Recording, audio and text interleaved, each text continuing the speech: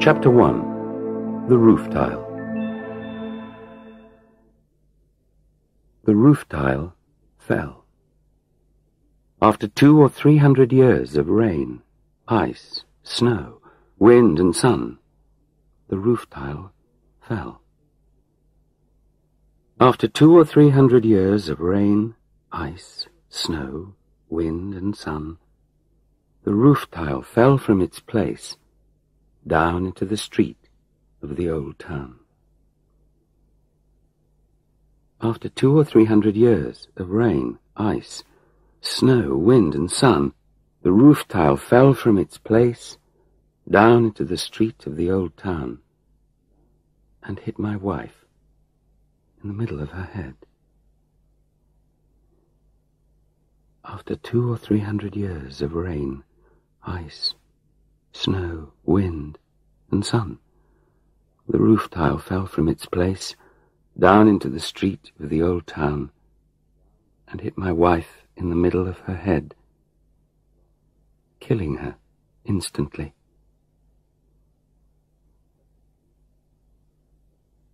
Chapter 2. Jackie. Jackie. What can I tell you about Jackie? I can tell you how she looked that bright February morning when she stepped out into the new sun as the snow was falling off all the roofs, as she went out to buy something for a dress she was making, for a special dinner. We had been married for 3 years. I have a film library of her in the back of my head. In the office, our first Christmas together, skiing in Scotland, the wedding, the trip across France to our new home in Italy, and I also have 10 photographs of her that I took, just 10 out of the hundreds. Afterwards, when I was able to, I looked through all the photos of our life together and carefully chose the 10 I liked the best. I then had them enlarged and put them in a special photo album, which I have never opened since. All this was many years ago. I'm an old man now. An old man full of memories and full of thoughts about what could have been. An old man who often thinks about the way that one tiny chance happening can change someone's life. The roof tile falls a second earlier or a second later, as she goes towards a different shop. She goes towards the same shop a different way. She meets a friend and stops to talk. She doesn't meet a friend and stop to talk. The traffic lights change as she gets to the crossing. Or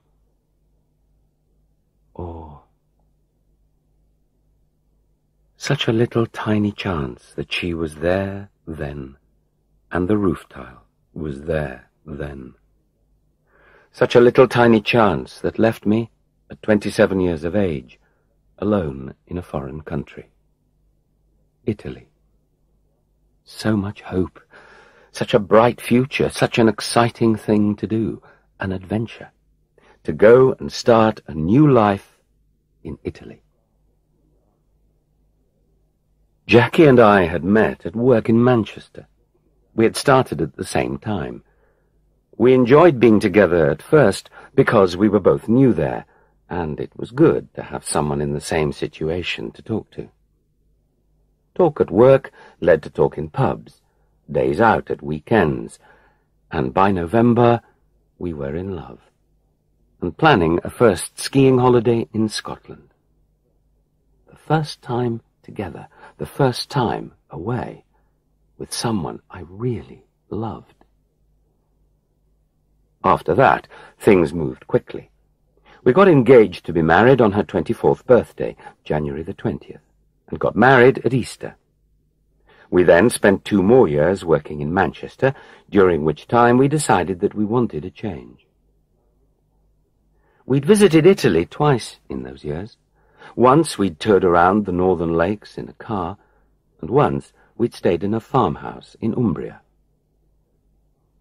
We fell in love with Italy the first moment we got there, for all the usual romantic reasons: the sun, the scenery, the food and wine, the people, the buildings. It seemed right for us. We went to Italian evening classes in Manchester and got quite good at the language.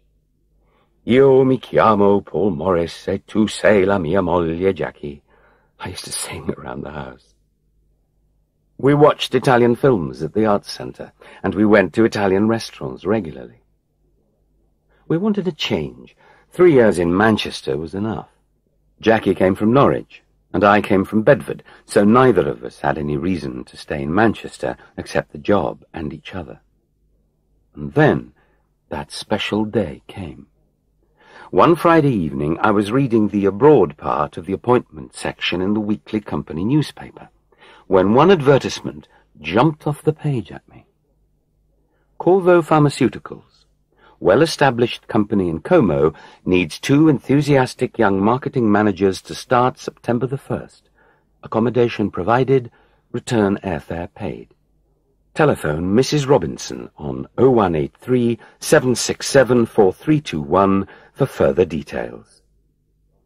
I remember running into the kitchen with the paper, shouting, "Jackie! Jackie! Como!" and nearly knocking her down in my excitement. We'd been to Como 2 years earlier, and we'd loved both the town and the lake. And now here was a job in that wonderful place. Jackie was soon more excited than me, and phoned Mrs. Robinson at once. We couldn't sleep that night, talking about all the wonderful possibilities if we could get the job. The following Monday the application forms and details about the job arrived. It all sounded perfect. The company was a good one, and they provided a flat in the centre of the old town. To cut a long story short, we applied for the jobs, we were given interviews, and in late May we were offered the jobs. And we accepted. Italy. We were going to live there, out of cold, wet Manchester and into those hot summers, the blue lake, the snowy winters, the beautiful scenery, the skiing. It was all going to be ours all the time. We left our jobs. Everyone, our friends and family, even the people at work, thought we were silly to leave good jobs in England for an uncertain life abroad. We had expected that. We didn't mind. We packed our things, left some things with our parents, and sent other things to Italy by train. In mid-August, we took a 2-week holiday and drove through France by car on our way to Como. We arrived at the end of August to get the flat ready before starting work in September. It was 3 years after we'd met in Manchester. What a lot of changes in such a short time. Even now, after all these years, I can still remember exactly how good it felt to be in Como. Jackie and Italy, I used to say to myself, the 2 loves of my life, and I had them both. What a lucky man. And I knew that Jackie felt just the same. Our love for each other grew stronger. We did everything together, work and play. We were closer than ever before. We really enjoyed our work. The Italians we worked with were wonderful, and we made friends easily. And at home, all the neighbours were welcoming and helpful. It all seemed perfect. And then, 5 months later, she wasn't there anymore. I would never see her grey eyes shining up at me again. Her hair on the pillow, like in that song by Leonard Cohen, A Sleepy Golden Storm. Nothing. Just me. Chapter 3. Sandra. What do you do when a big hole suddenly appears in your life? You either fall into it, or you start to fill it up. Jackie was buried back home in England. To me, it all seemed to happen in a bad dream. Everything that happened after that seemed like a dream too. There were a lot of papers to fill in, meetings to go to, and trips back to England. But there was one thing clear in my head. I wanted to stay in Como. Jackie would have wanted me to stay. That was a good dream I didn't want to let go of. My family and Jackie's family thought I should return to Britain, to be with the people I knew well, people who cared about me. I knew that was not right. That felt like I was running away. I had to return and do things my own way. So, 2 weeks after Jackie was buried, I went straight back to Como and back to work. I worked hard. I often worked all day and then stayed at the office late. Sometimes I took my work home in the evening. I even took over some of Jackie's work to help the company and to fill up more of my empty time. At weekends, I drove somewhere in the mountains and skied all day until I was exhausted. People were kind. I got lots of invitations from the people I worked with, but I didn't accept many of them. I went on short holidays alone, holidays that I had already planned with Jackie. I suppose the friendship with Sandra started in February. Sandra had worked in Jackie's team. She didn't look a lot like Jackie, but perhaps I was just lonely. I knew her well enough to say ciao in the office, and I'd gone out with the team for a pizza before the Christmas holidays. Once or twice I'd found myself looking at her, and once she'd seen me and given me a smile in return. But I wanted to be alone with my memories of Jackie. One night in January, I was walking home from work and met Sandra. We talked as we walked along the winter streets, and when we said goodbye 10 minutes later, a warm handshake in the cold evening, I realized that my heart was beating faster than usual, and my face was hot. I felt like a boy, out on his first date. Then I forgot all about Sandra again. In February, I took over Jackie's marketing team. At our first meeting, when I walked into the room, there was Sandra, sitting right in front of me. I almost couldn't speak at first. Sandra was very helpful during the meeting, the kind of person all managers need when they're new to a group. And at the end of the meeting, she stayed behind when the others had gone. She came up to me. "Paul," she said, "I wanted to tell you how very sorry I am about Jackie." And then she did a surprising thing. She kissed me lightly on my cheek and was gone, leaving me with the smell of her perfume and the feel of her soft lips on my skin. I felt very confused. That night at home, I cried for the first time since Jackie's death. I cried for hours, thinking about my whole life with her, all the good moments, and the emptiness I knew I'd really been trying to cover up. I have never cried as much before or since. For her, for us, for our dream, for me. Then I realized that I couldn't continue living and working and going on holiday as though Jackie was still alive. When I went into the bathroom the next morning and looked at my red eyes and my white face, I thought that it was the start of my new life after Jackie's death. And it was Sandra who had helped me with that. Yes, in the end, I could say Sandra helped me. Despite everything that happened with me and Sandra, she helped me at that time.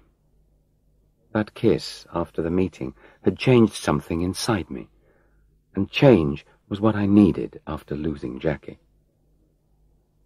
I spoke to Sandra after the next meeting, and we walked part of the way through the town together, talking. It became something I looked forward to. I prepared for those group meetings especially well, and my new team worked hard. And I knew that at the end of each afternoon meeting, I would have a few minutes' walk with Sandra. At Easter, I went on a tour of the villas of Veneto, a tour I had planned with Jackie, and I went alone. I often thought of Jackie, of how she would have enjoyed it, but I also thought of Sandra. I sent Sandra a postcard from Veneto. I'd only found out her address because I wanted to see where she lived in Como. But in the darkness of those cheap hotels on my own, after a day of looking at brilliant architecture, I often found myself thinking of her. I pictured her in the office, the smile on her full lips, the dark brown eyes, and shoulder-length dark brown hair. In my mind, I replayed her light kiss again and again, like a film. And I realized I was beginning to wonder what it would be like to kiss her properly, to hold her, to make love with her. I have to say that I felt guilty about those thoughts. After all, it was only 4 months since Jackie had died. But I couldn't stop thinking about Sandra. So I sent her a postcard and signed it. Love, Paul. Chapter 4. A Weekend in the Country. And then, in late April, after another of our team meetings, on our now usual walk through town together, she suddenly asked, "Paul, what are you doing next weekend?" "Nothing special," I replied. "Why?" "Would you like to come to my family's old house in Magrelia, up in the mountains? It would be good for you to get out of Como." I replied at once, "I'd love to." I was quite surprised to hear myself answer so quickly. But I was even more surprised when she put her hands on the sides of my face and kissed me on my mouth. I didn't really kiss back at first, but then I put my arms around her waist, and it turned into a long, deep kiss. And it felt so good, like something I'd always been waiting for, so warm and full, so exciting, like eating a strange new fruit. I then walked her all the way home for the first time, stopping for several more kisses on the way and making plans for the weekend. Back in my flat, I felt as if I was walking on air, feelings of guilt and excitement mixed, as if I was having a relationship and my wife didn't know. I couldn't sleep. It was a beautiful night, so I took a bottle of white wine out of the fridge and sat on the balcony. I drank the wine and watched the moon rise over the mountains. A new life was opening up. It was pouring with rain when Sandra arrived in her car at 9 o'clock on Saturday morning as arranged. I was ready and ran out of the flat entrance into her car and into a long kiss. I was so excited that I hardly noticed that the car was a very expensive Alfa Romeo, far bigger than she could have afforded on her salary at Corvo Pharmaceuticals. There was some kind of electricity between us in the car as we drove along the lakeside road with heavy rain hiding both the lake and mountains. It made the world inside the car even stranger and more cut off from everything else. I asked her about the house we were going to. She'd not said much when we'd made the arrangements, just that it would be cold at night and to bring warm clothes and walking boots. It had, she said, belonged to her great-grandparents first. Her parents had lived there when they were first married, but now it was just a place to escape to at weekends. She and her brother had stopped going there much in the last few years. They'd wanted to travel and see other places. Como and Magrelia were not all there was. She laughed. I loved her laugh, so natural and free. An hour later we were there, parking the car under the trees and walking up the wet path past the vegetable garden in the rain up to the house. It was very dark inside. "Where are your parents?" I asked. "In Como," she replied. "Why?" "Well, I thought they'd be here, doing weekend gardening and things," I answered, still rather surprised. "The old family house," she'd said, "and I'd thought the family would be there." She turned round, very slowly, and walked over to stand in front of me, her eyes almost black in the low light, but shining, and said, "Why would I have wanted to bring you if they were here?" I said something stupid, like, "Oh, I see," and tried to put my arms around her. She pushed me off playfully. "Later," she said. "Let's make this place warm first." And for the next hour she was busy turning on the heaters in all the rooms, while I made a wood fire in the living room. Then we put the food we'd brought in the fridge, and she made coffee. We sat on the sofa drinking it, as the fire grew bigger. It was 11:30. "Let me show you round now," she said, and took me on a tour of the house. There was a big living room, a kitchen dining room, and a modern bathroom downstairs, and 3 small bedrooms under the roof upstairs. "This was my bedroom when I was a little girl," she said, in the smallest upstairs room. "I used to lie here and watch the sun come up over that mountain every morning in summer. And look, the sun's coming out now. Oh, let me show you the garden." We put our boots on because it was still very wet on the ground outside. We walked hand in hand as she showed me where her grandparents had kept chickens, what vegetables her parents were growing this year, the apple tree where she played as a girl. "What's down there?" I asked, pointing to some stone steps going down to a brown door in the side of the house. "Oh, nothing now," she said. "It was where they used to put wine and vegetables sometimes." I was just turning away when I noticed the lock on the door. It was new. "But Sandra," I started.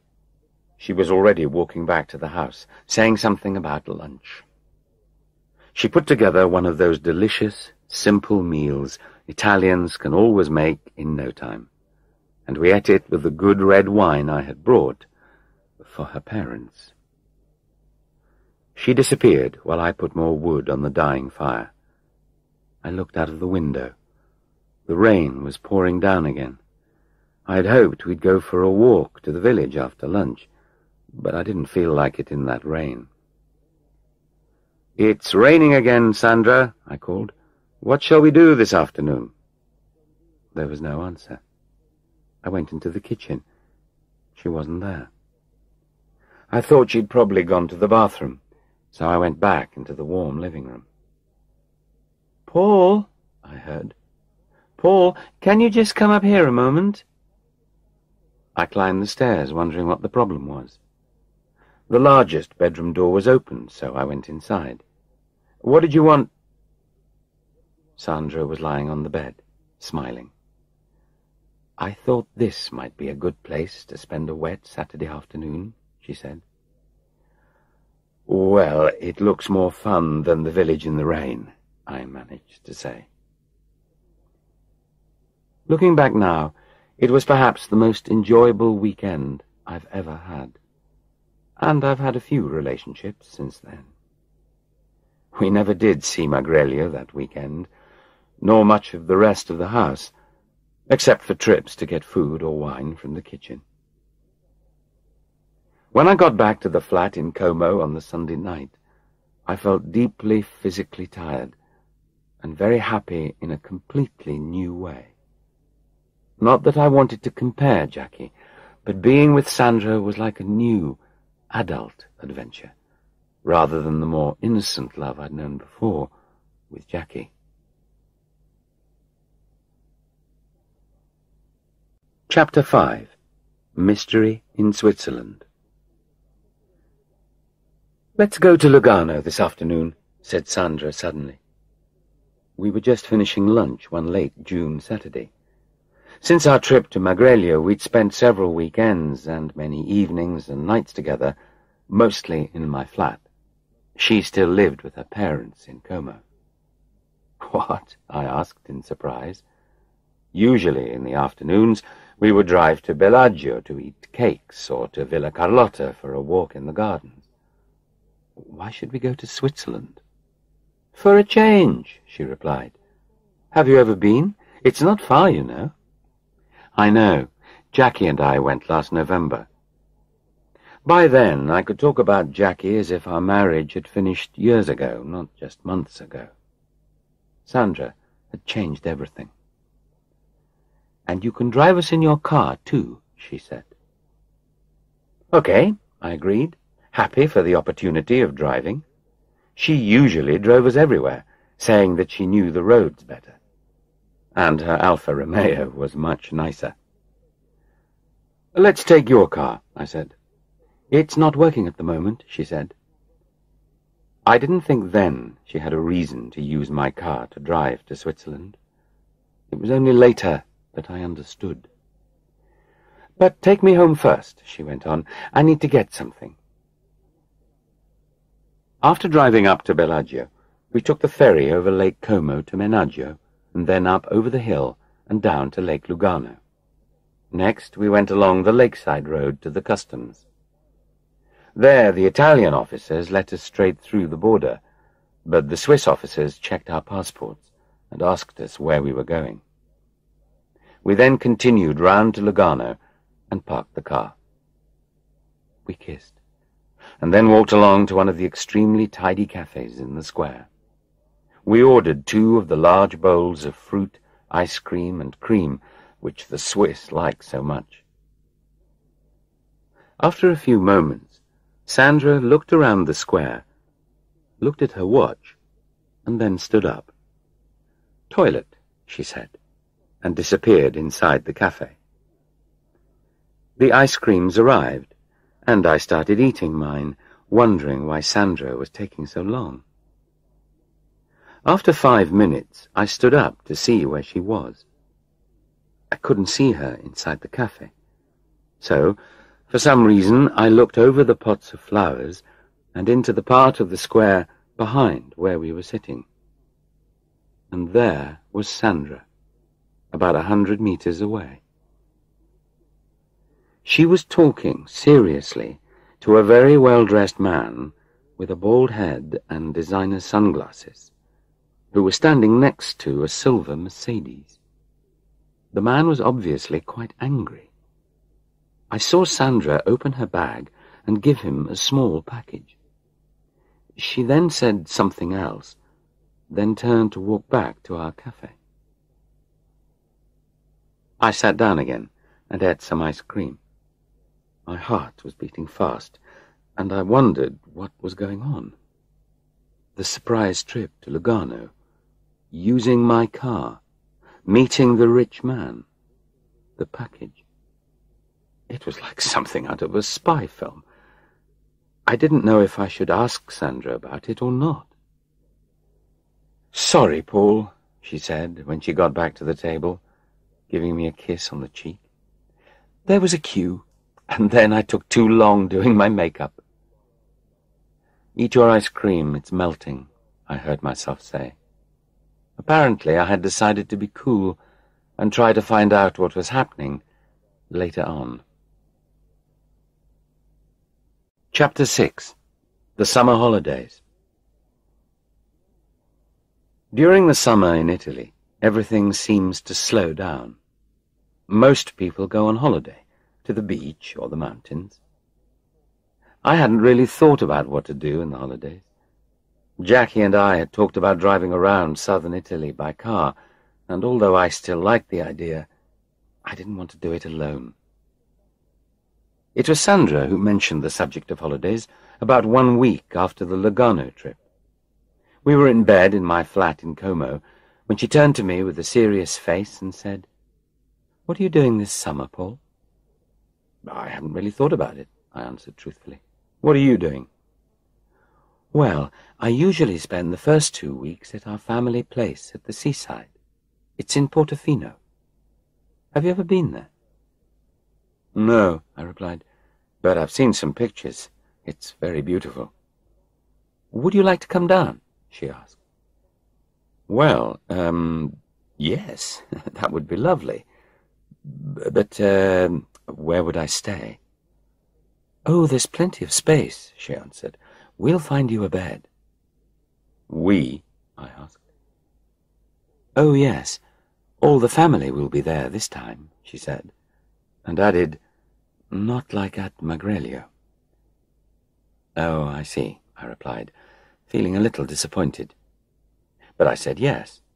Of course I said yes. Why would I say no? She was beautiful, and I was in a beautiful country. If I had known what was going to happen, I would have said no. Definitely. Sandra left for Portofino a few days before me. I decided I would visit a few places on my drive down from Como to Portofino. I visited Florence, Lucca, and Pisa in Tuscany, before driving north along the coast until I got to Portofino. The narrow roads were heavy with summer traffic, but the scenery was beautiful. Green hills covered in trees going straight down into the blue waters of the Mediterranean Sea.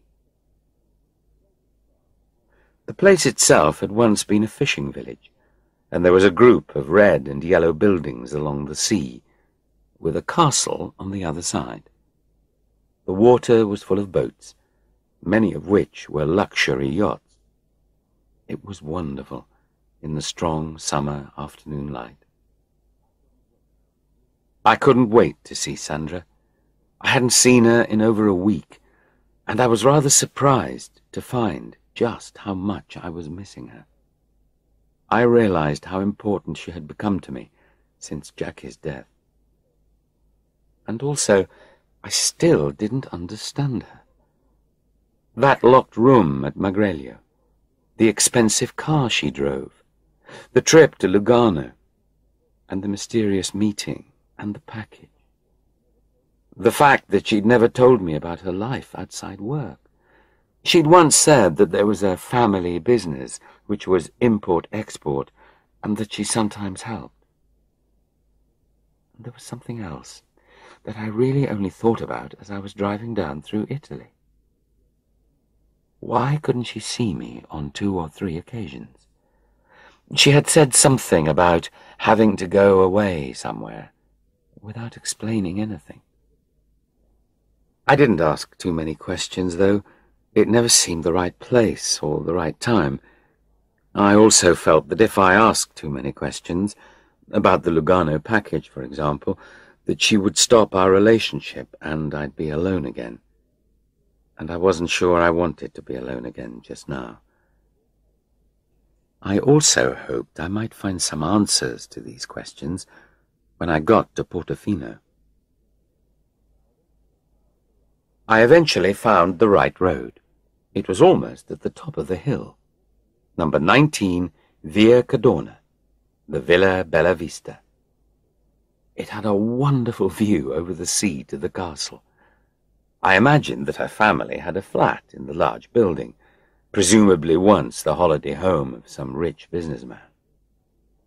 Sandra's shining Alfa Romeo, a couple of Mercedes, and a bright yellow Fiat sports car were in a parking area next to a large garden. Quite a place. I parked my dirty old British Metro next to Sandra's car and got out.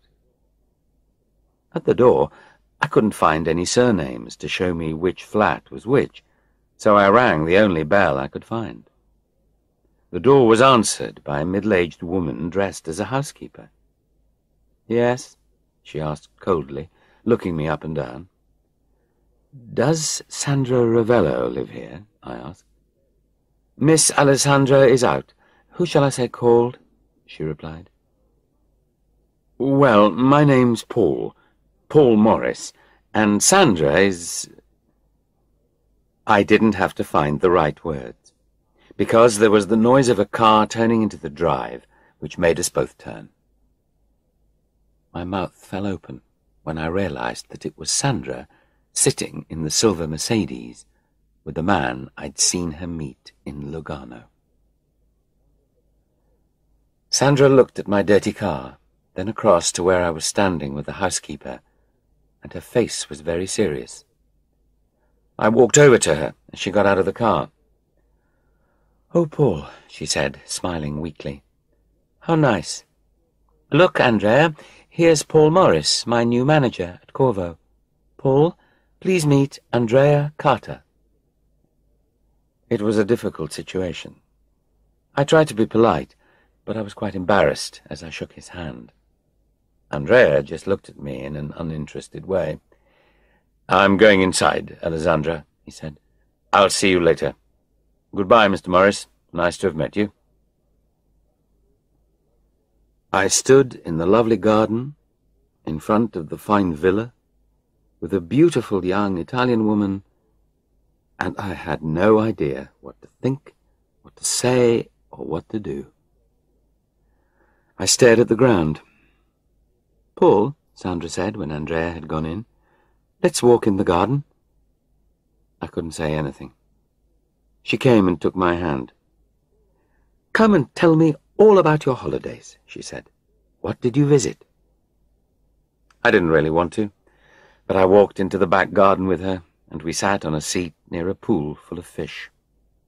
I felt like one of them, going round and round in circles without understanding where I was.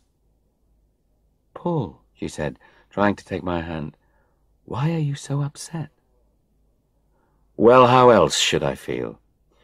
You invited me here, and then you come driving in with another man," I replied. "But there's nothing between us, Paul," she said. "He's just a friend of the family, nothing more." I turned and looked into her eyes. "Sandra, I saw you meet him in Lugano," I said simply. "Oh, he's... she started. "Just forget it, Sandra," I said quietly, and tried to stand up. She pulled me back onto the bench. "My father just wanted me to give him something," she said. "They do business sometimes, Paul, honestly. Nothing more," she said. "Really?" I asked suspiciously.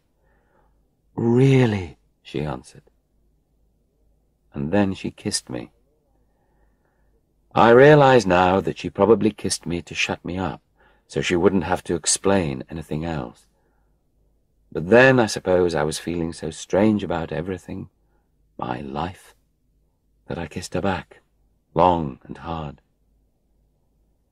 "I'm sorry, Paul," she said again.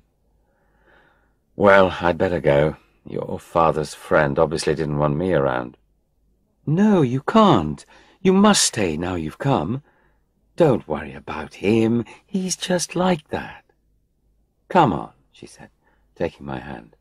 "Let's go and get your things and find you a room." Chapter 7. Getting in deeper. At 8:30 that evening, I came down from my room for pre-dinner drinks with Sandra's parents. Andrea and 2 other men were introduced as old business partners of her father. There were also 2 big men who looked like bodyguards, but they were introduced as workers in the family business. Everyone was very polite, and I thanked them for inviting me to stay. "Oh, don't mention it," said Mrs. Ravello, who was covered in gold jewelry. "We're so pleased that you could come and visit us. Sandra has been saying wonderful things about you. She has often told us how helpful you have been with her business studies." I smiled and thanked her, and then looked across at Sandra. Business studies? What had she been telling them? She looked so innocent and calm. She smiled to me, and then refilled my glass. Dinner was long, and the food was excellent, with local fish as the main course. After dinner, Mr. Ravello said he had things to talk over, and took the other men into another room, saying, "Help yourself to drinks, watch TV," as he closed the door.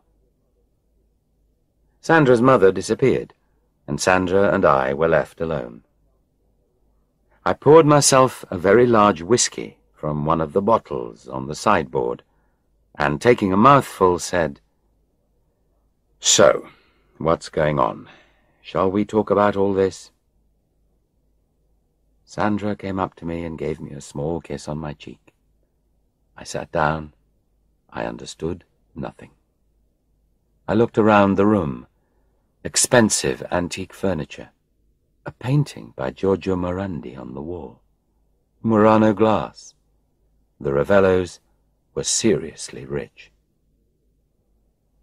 "In the morning," she said. She took my hand and led me upstairs to my bedroom. At the door she said, "Different rooms, I'm afraid. I'm tired now. Good night." Then she kissed me quickly, and she was gone. In my room I sat down and drank my whiskey. There was a TV in the room, and I turned it on and looked through the channels. There were the usual Saturday night programs, game shows and old films, none of which I was interested in. I kept thinking of Sandra in another room, getting undressed, getting into bed, and of how much I wanted her. I knew I couldn't sleep immediately, so I decided to get a breath of fresh air. I went downstairs very quietly and out a side door, leaving it open so that I could get back in. The garden was still warm from the sun and smelled lovely. It was a beautiful night. I walked round the house and suddenly found myself below a room with open windows. I could hear voices coming from inside. "And that's why she invited him here," Andrea was saying. "Yes, but it's very dangerous in this situation," Mr. Ravello was saying. "Oh, no, I don't think so," said Andrea. "He obviously doesn't know about anything. Look how easy the Lugano job was. It was a very clever idea." "Well, we were still lucky," argued Mr. Ravello. "But do you think Sandra will be able to persuade him to go to England?" asked one of the business partners. "I think he'll do anything she asks him," replied Andrea. I couldn't believe what I was hearing. I listened hard to catch every word. "Good, because if we can get our things through to London quickly, now that Andrea's American connection has been closed down, it might help us to keep our hands on that market," said one of the partners. "But he must know nothing," said Andrea. "Alessandra needs to—" That was the last thing I heard of their conversation, but I didn't know that until I woke up in my room an hour or so later.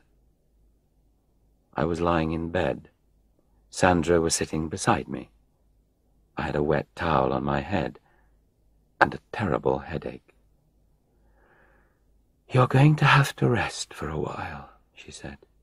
"Stupid boy." I couldn't see very clearly. "What happened?" I asked. "Oh, poor Paul. What were you doing outside the house in the dark? One of the bodyguards thought you were a burglar. He didn't realize you were a guest of the family." "Well, there was no need for him to hit me," I said, gently touching my head. "I know. I'm sorry. The guards are not very gentle, I'm afraid." "But now, Paul, you've got to get some sleep," said Sandra, putting down the towel and drying her hands. "But Sandra," I started. "Not now, Paul," she replied. "Go to sleep, and we'll talk about it in the morning." And she kissed me on the top of my head and went, leaving me in the dark room with a headache and more questions than when I'd arrived at Villa Bella Vista a few hours earlier. As I lay there, I turned everything around in my head. I was very frightened. I felt like an animal that has been caught. What did these people want from me? Should I get up and leave now? How could I get out of this horrible situation? Damn Sandra, damn Jackie, damn that roof tile. My angry thoughts brought me back to reality. I couldn't blame my dead wife. This was my fault. I had been so interested in Sandra I had needed her so much after Jackie's death that I hadn't thought clearly about anything. Eventually, I fell asleep.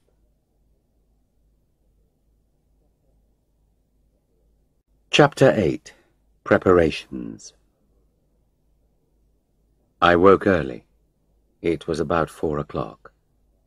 I needed some air, so I went onto the balcony outside my room. It was still dark, but I could hear the sea. I looked across to the castle, which had lights shining on it. The wind was playing with the trees. It was very beautiful. As I stood there, I heard a noise below me. I looked down. I was just in time to see one of the bodyguards standing close to my car. Unfortunately, it was still quite dark in the car park, so I couldn't see exactly what he was doing. But it didn't make me very happy. From what I'd heard about the American connection and getting things through to London, I thought I'd finally found out what the family business was. Selling drugs or something else illegal. And when I put what I'd heard this evening together with what I'd seen before, the locked room at Magreglio, the package in Lugano, it appeared quite clear now. Why hadn't I thought about it before? Why hadn't I said anything in Lugano? I thought how stupid I'd been to let myself get into this mess. And now, I also understood something else. It seemed that Sandra had been using me all along. She had already used me once to take something, drugs perhaps, or gold, to Lugano. And in my car. Just imagine if we'd been caught. And she had only invited me here because she wanted to persuade me to go with her to England with something else. Something that was even more important. How stupid I had been. I went back into my room, and after lying, thinking about all of the strange things I had seen and heard, I finally went to sleep again. At about 10 o'clock, I was woken by Sandra with some coffee and rolls. "Hello," she said brightly as she opened the curtains. "How do you feel this morning?" "Okay, I suppose," I replied, feeling my head carefully. "Well, here's some nice breakfast for you," she said, smiling. "When you're ready, come and find me in the garden by the pool. I've got something I want to talk about." "Sandra," I started, but she had already gone. So I had my breakfast, got myself ready, and went down into the heat of the Mediterranean garden to find Sandra.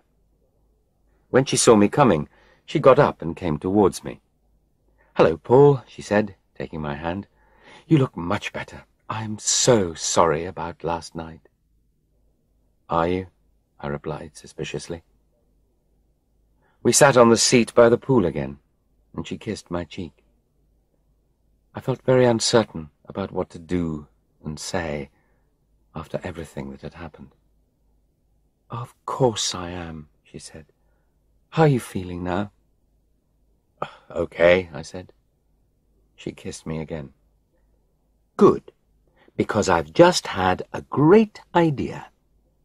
We've got a lot of time before we have to go back to work in Como. Why don't we go to England?" "Why should we?" I asked simply. I wondered what she would answer after what I'd heard last night. And I also wondered exactly what she knew about the family business. "You could show me everything. We could have a little holiday together in England. What do you say?" I thought for a long time before I spoke. "I would like to go to England with you, Sandra. Very much. I enjoy being with you, and you're really the only friend I've got. But I need the answers to one or two questions before we go." "What questions, Paul?" she she asked. "I need to know about Andrea, about what happened in Lugano, about what I heard last night," I said. "And I need some honest answers." "I've told you about Andrea," Sandra said. "He's simply one of my father's business partners. He manages our exports to the USA, but there have been some problems there recently. That's why he's here, talking to my father this weekend." "So why did we go to Lugano that time?" I asked. "For an afternoon out," she said, "and because my father asked me to meet Andrea and give him something he'd forgotten." "What was it?" I asked, staring at her hard. She stared back. "I don't know, Paul," she answered. "Papers or something. I work for Corvo Pharmaceuticals, not my father's business. It was nothing to do with me. I was just doing something for my father." She seemed to be telling the truth. Maybe I was just imagining everything. Perhaps I had watched too many James Bond films when I was younger. Or perhaps I just wanted to believe her. I looked at her. She was very beautiful. I found it very difficult to see her as a criminal. Perhaps they had just been talking about normal business last night. But then why did the guard hit me? "Yes, but why did that guard hit me last night?" I asked. "I told you," Sandra replied. "He thought you were a burglar. They get very nervous. It looked suspicious. Anyway, how is your poor head now?" She reached up and turned my head to look at the place where I'd been hit. Then she turned my face towards her and kissed me. "It looks much better now," she said. "So, shall we go to England or not?" I took a deep breath. "All right," I said. "Good. Let's go tomorrow," she said. "I want to get away from here as soon as possible." Chapter 9. Into France. By 10 o'clock the next morning, we were already driving along the motorway west of Genoa, nearing the French border. Light shone off the sea and onto the surrounding hills. The journey had been easy so far. When we got to the border itself, however, we met unexpected queues of slowly moving traffic. As we came up to the customs buildings, there were policemen everywhere, wearing special clothes and carrying submachine guns. My heart jumped. Perhaps I was involved in something illegal after all. Perhaps I was going to be caught and finish in prison. I looked at Sandra. She was chewing her lip and looking nervous. But the police just waved us through. Obviously they were looking for someone else. Sandra looked much less worried when the cars began to increase speed on the French side of the border. I was starting to feel suspicious again. Her behavior had not been normal for someone who was just on holiday with her boyfriend. Perhaps we were carrying something in the car, after all. "Sandra," I said, "are you sure we're not doing something illegal?" "Why?" she asked. "What do you mean?" "Well, it's just that you look so nervous at the border, back there with the police." "Oh, please, Paul," she said. "I'm tired of all your questions. Don't be so suspicious." She wasn't so sweet to me now. After that, we didn't speak for a long time. The motorway was quite busy as we drove near the famous tourist resorts of Cannes and Nice, and through the red Provençal countryside. By 3 o'clock, I was feeling tired, hungry, and needed to go to the toilet. "What shall we do about stopping?" I asked. "Let's stop at the next service station," she said. "I need to get out of the car too." At the service station, I first filled the car with petrol, then went and parked the car in front of the shop. I went to the toilet. I was just washing my hands when a cleaner came in through another door with a cheerful, "Bonjour, monsieur." For some reason, I looked out of the open door. It was at the back of the building. As I looked, a silver Mercedes drove along the road from the car park. I was sure it was Andrea's car, although I couldn't see the number plate or the driver. I went into the shop. When I looked through the big window, I could see Sandra standing next to our car. She was talking fast Italian to someone on her mobile phone. I bought some orange juice and mineral water and went out to where the car was standing. Sandra was waiting by the car. "Who were you talking to?" I asked. She looked annoyed. Didn't she want me to know that she had been talking to someone? "What's the matter with you, Paul?" she asked. "You are suspicious of everything and everyone. I was just talking to my father, actually, to tell him that I was all right. He worries about me." "I see," I said. But now I didn't really believe her. I couldn't believe her now. Not after I thought I'd seen Andrea's Mercedes.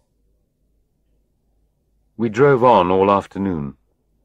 She was angry with me, but even that made me suspicious. Why should she be angry if she had nothing to hide? She had the map book open on her knees. Our only conversations were about directions and roads. Sandra's mobile phone rang 3 times, and she answered in monosyllables. Si, and no, and ciao, which told me nothing. I kept looking ahead and in my mirror to see if Andrea's silver car was anywhere, but it never was. But as time went on, I did have an idea that we were being followed at a distance. There was a yellow Fiat sports car that I often noticed several cars behind us. It could go much faster than my little metro, and I couldn't understand why it just sat there behind us. And then I remembered that there had been a yellow Fiat exactly like that one in the car park when I had arrived at the Portofino villa. On and on we went, in the hot French summer sun. The red southern earth turned into rock, and then into greener hill country, and as darkness fell, we were getting near Clermont-Ferrand. "I'm getting tired," I said, breaking a long, long silence in which I'd had nothing but my own thoughts to play with.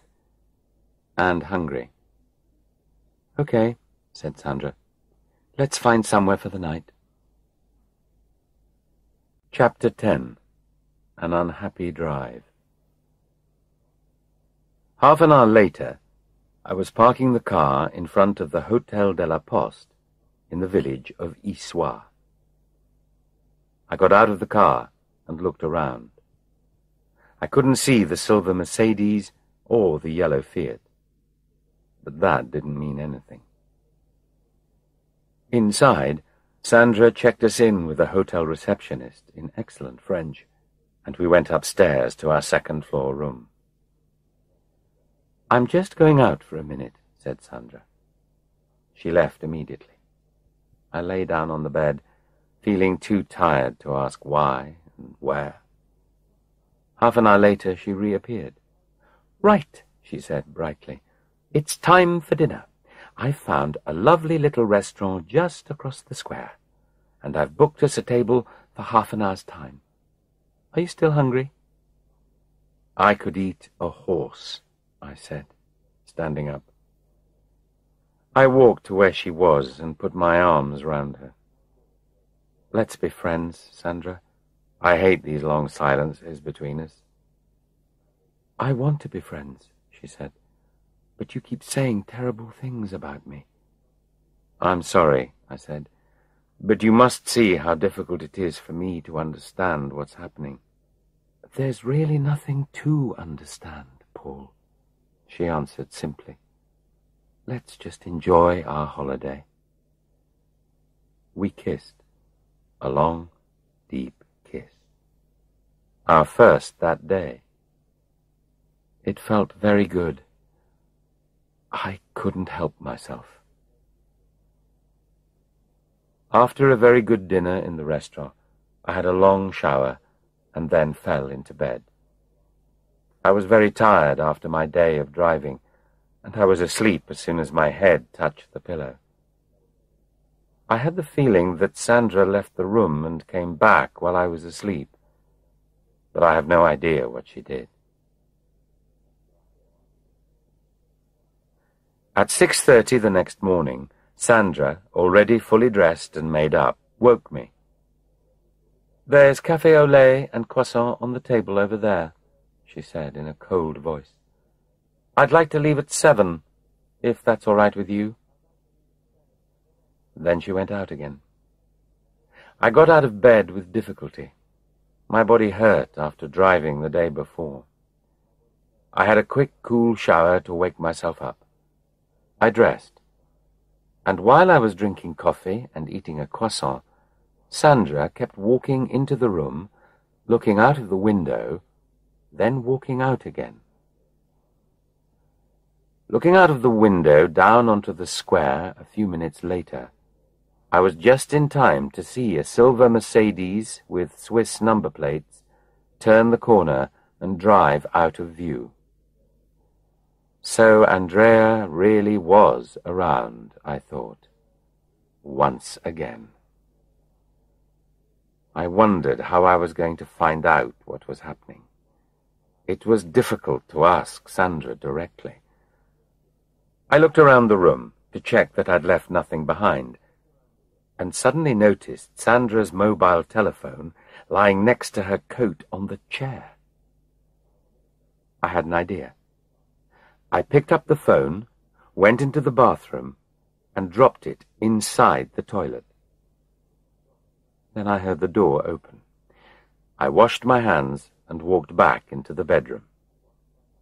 Perhaps it was a silly thing to do, but I was fed up with her talking on the mobile phone. "Your driver is ready, madam," I said to Sandra, trying to make a joke. I picked up the 2 cases. She laughed, which was lovely to hear, and we left the hotel. We drove out of the village with its dark stone buildings, past the pretty church which I'd visited with Jackie. That seemed such a long time ago now. We stopped for petrol on the edge of the village, and soon were back on the E11 motorway, driving north. We had passed Clermont-Ferrand and were getting close to Bourges. Nothing had happened. The traffic was normal. I drove easily. The weather was cloudy but dry, and there was no sign of the other 2 cars.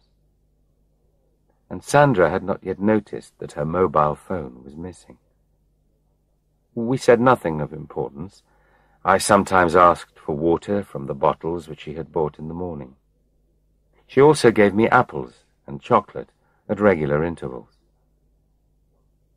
As I drove, I thought about everything that had happened on the journey so far. Sandra's nervousness at the French border. The 2 cars that seemed to be following us. The way that Sandra went out of the hotel room several times. The phone calls she kept receiving. I knew I had to find out what was really going on quickly before we got to England. I felt happy that the mobile phone had now gone. That made it difficult for Sandra to call Andrea or anyone, and gave me more of a chance of finding out the truth. Suddenly there was a scream. Sandra was pulling things out of her handbag, turning to search the pockets of her coat on the back seat, looking through the maps in the door pocket and feeling under her seat. "Shit!" she shouted, and banged her hands on the map on her knee. "What's the matter?" I asked, trying to sound worried and innocent at the same time. "I can't find my phone!" she screamed, searching violently in her bag again. Calm down, I said. It must be somewhere around. Take your time and have a good look. She tried again, but, of course, it was useless. I don't suppose you know anything about it, do you? She asked, turning to look at me. It's your phone, Sandra. You always have it with you. I haven't seen it, I replied. She put the things back into her handbag, crossed her arms across her chest, and stared, hard-faced, at the endless motorway in front of her. Chapter 11. A Story is Told. At around 1 o'clock, we reached Paris. Sandra didn't want to go through the city, so we drove around the eastern side of the capital.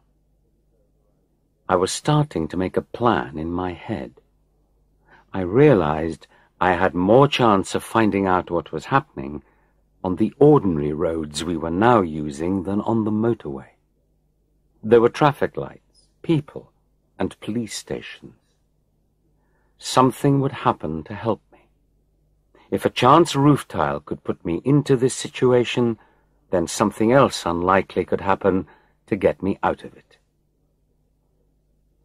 Why did I believe that some unexpected opportunity would arrive to help me? I have no idea, but it did. The cloudy sky, which had been getting darker the further north we got, turned to rain. At first the rain was light, but soon it was heavy enough for me to slow the car right down. I put the windscreen wipers at double speed, and water from heavy lorries driving out of Paris was pushed hard against my small car. And soon it became so dark, with thunder and lightning all around us, that I was driving along at less than 20 kilometers per hour. Through the rain, my headlights lit up a sign for a crossroads with the names of several small villages on it. I knew that soon we would be back onto main roads. I had to do something now. I thought that it would be difficult for Andrea and the others to follow us along small country lanes, so I decided to take a chance. I checked behind me for headlights. There were some in the distance. I could see no more than 50 meters ahead. As we got closer to the crossroads, I suddenly turned the steering wheel and drove quickly across the road and down a country lane. There was a loud sound of a horn and flashing of lights as a big lorry went past just behind us, but I'd done it. Sandra was thrown around by the violent and unexpected turn. "Are you mad?" she screamed when she recovered. "You nearly got us killed!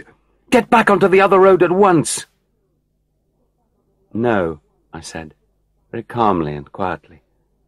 "Get back this minute!" she shouted. Or I'll... "Or you'll what?" I asked. There was no answer. It was still pouring with rain. I drove the car for a few kilometers to make sure no one was following us. Then I stopped the car by the side of the road. I had no idea what to do next.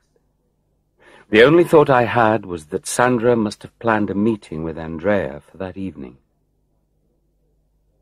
I thought that Sandra's friends would now be worried and suspicious because they hadn't been able to talk to her on her mobile phone, and they would almost certainly be very angry. But I suddenly realized that if there was something in my car that Andrea and Mr. Ravello wanted to get to England, I was the key to the success of the operation. For some reason, none of them could make the trip to England themselves. They needed someone else to do it. Perhaps they already had criminal records. "So," said Sandra once we had stopped moving, "what are we going to do now?" "You think about it," I said, and pushing the seat back, I closed my eyes. Soon I could hear the sound of Sandra crying. At first I tried to ignore her, but then I couldn't stand it any more. I turned to her. "Sandra, what's the matter?" I asked, touching her arm. She pushed me off. "Leave me alone. You've caused nothing but problems all along." It was difficult to understand her through the hand that covered her face and through the tears. "Hey, come on," I replied. "It's you who's behaving strangely, not me." At this, she started crying even more. It's not me," she said with difficulty. "They make me do these things." "What do you mean?" I asked, totally confused by what she had just said and wanting to hear more. Slowly, she tried to stop crying. She blew her nose. She looked a mess. Her eyes and face were red, and her makeup was in black lines around her cheeks. She looked like a little lost girl, and I suddenly felt very sorry for her. "Can you tell me?" I asked very gently, reaching for her hand and holding it to give her strength.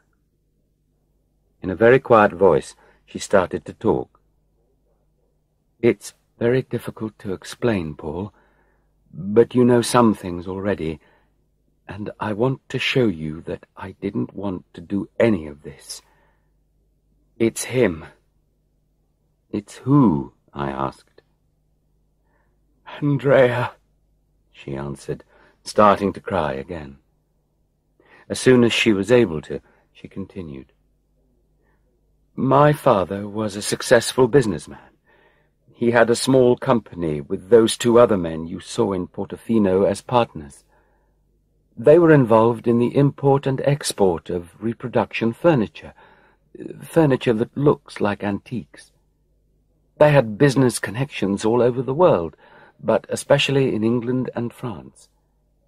It was a good business for a long time, but about 10 years ago things started to get difficult." "But where does Andrea come in?" I asked, taking hold of her hand again.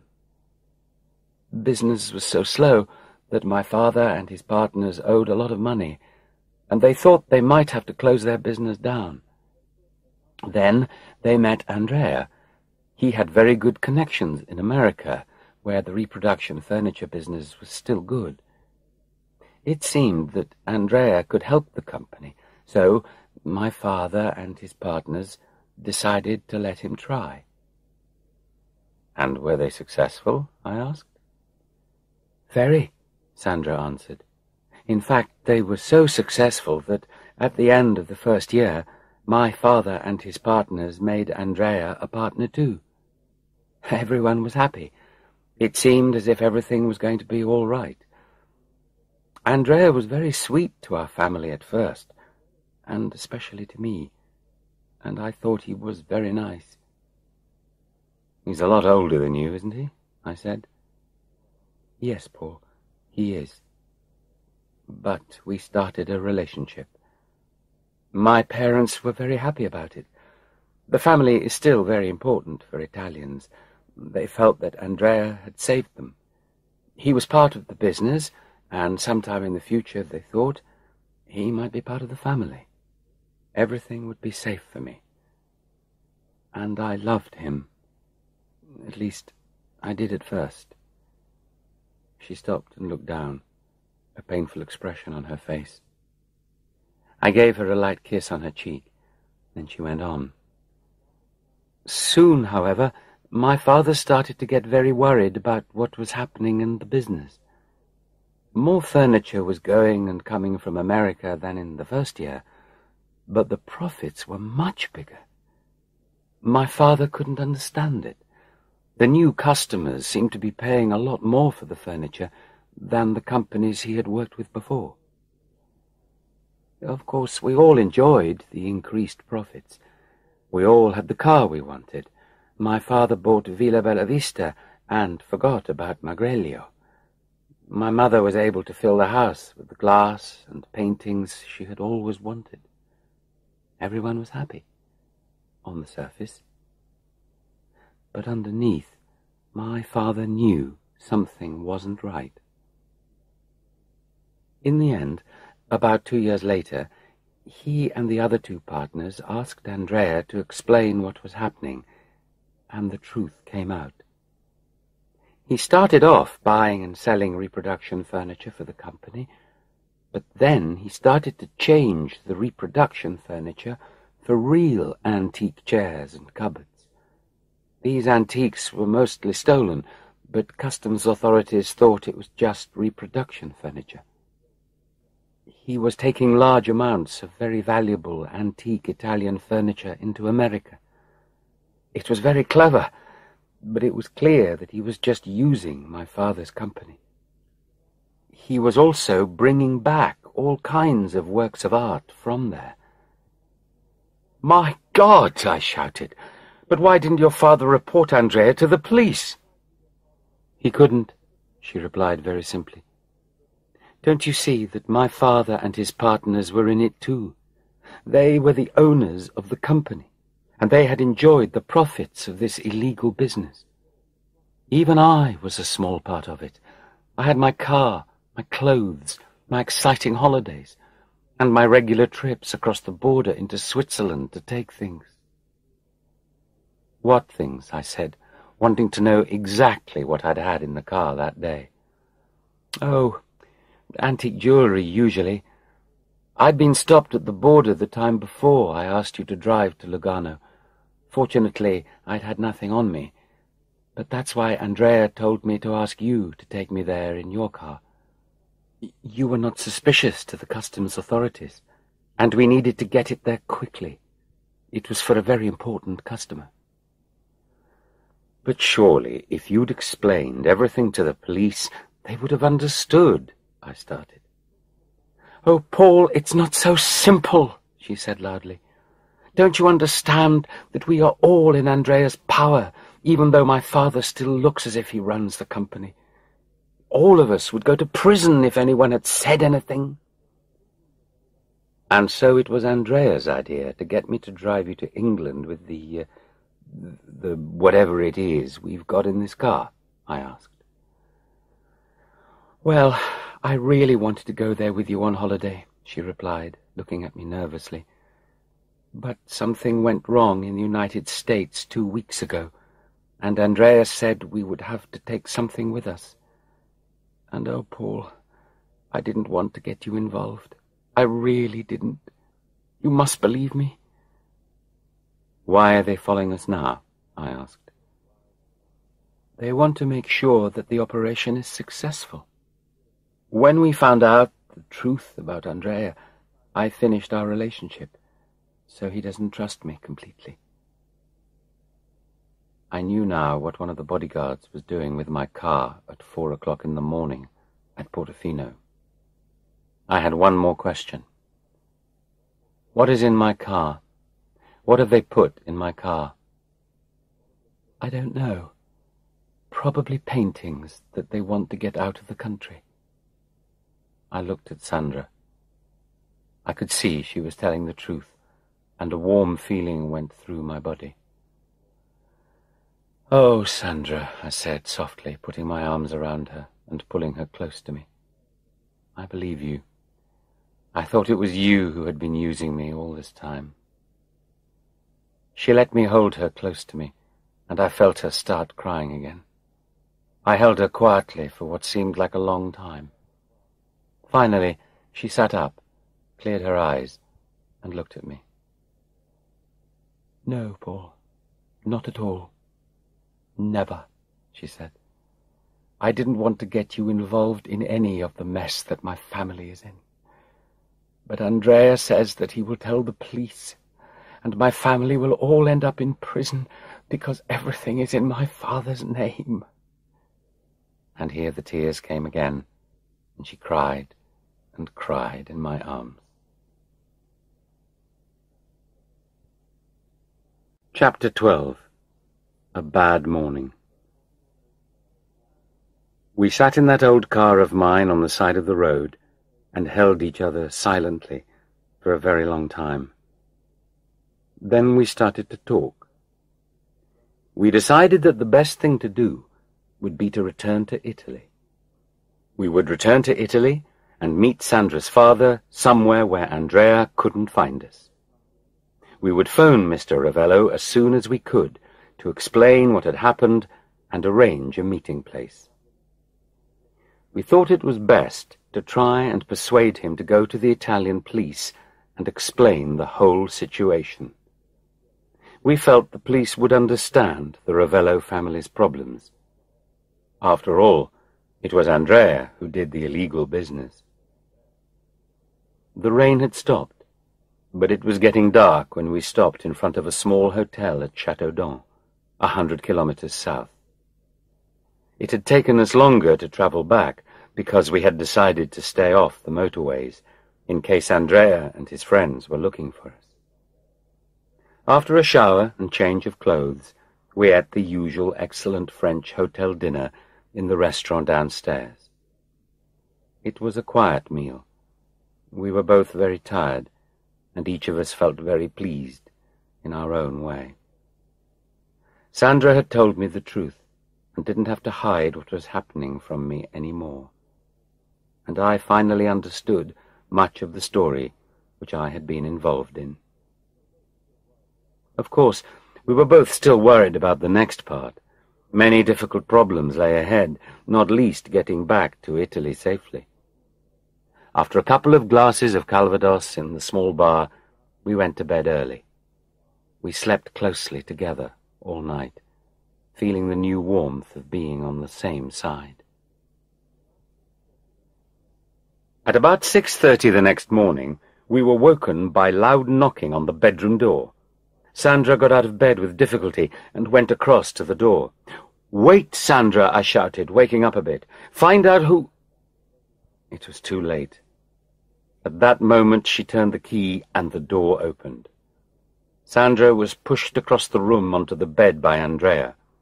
One of the guards I'd seen in Portofino followed him in, locking the door behind him.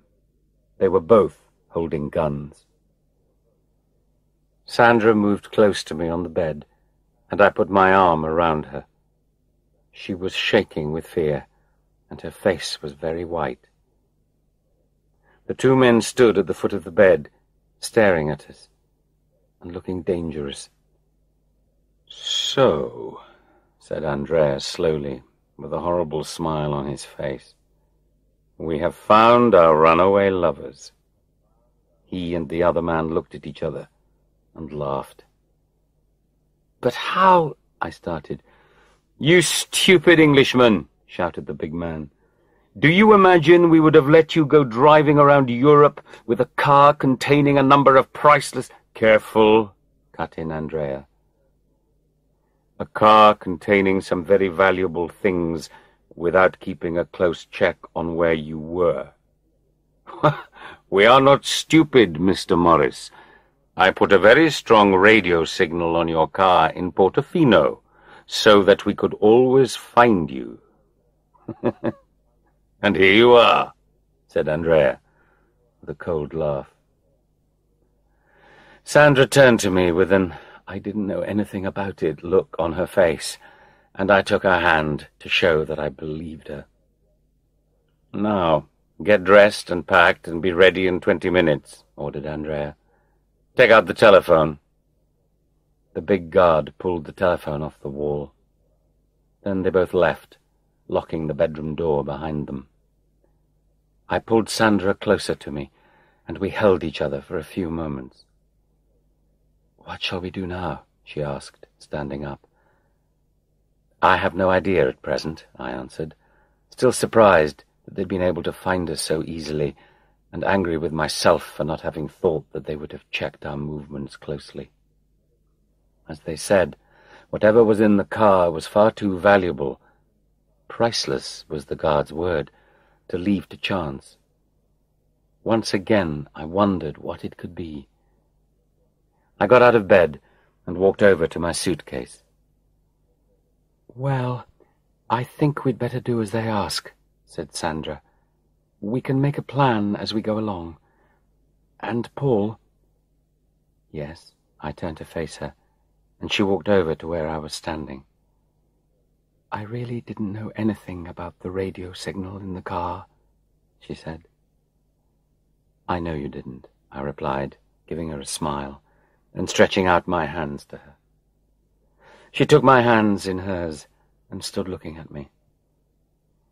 "And anyway, there's something I want to tell you." "Yes?" she said, with an uncertain look on her face. "Sandra, I love you," I said, and then added, "and when all this is over, I want to be with you all the time. I want to marry you." I must say that I hadn't really thought about marriage, but I'd realized after her explanation yesterday that I really did love her.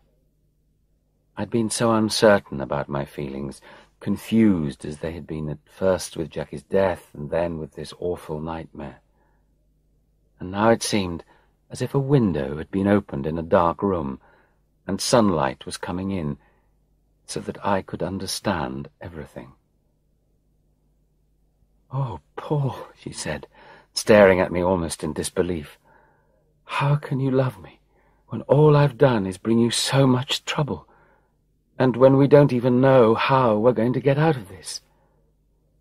"I know it looks impossible at present," I replied, pulling her closer to me, "but we'll be all right. Just tell me one thing. Do you love me?" "I do, Paul. I do. It just seems so difficult now."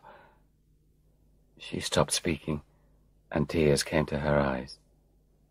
I put my hands on either side of her face and looked into her eyes.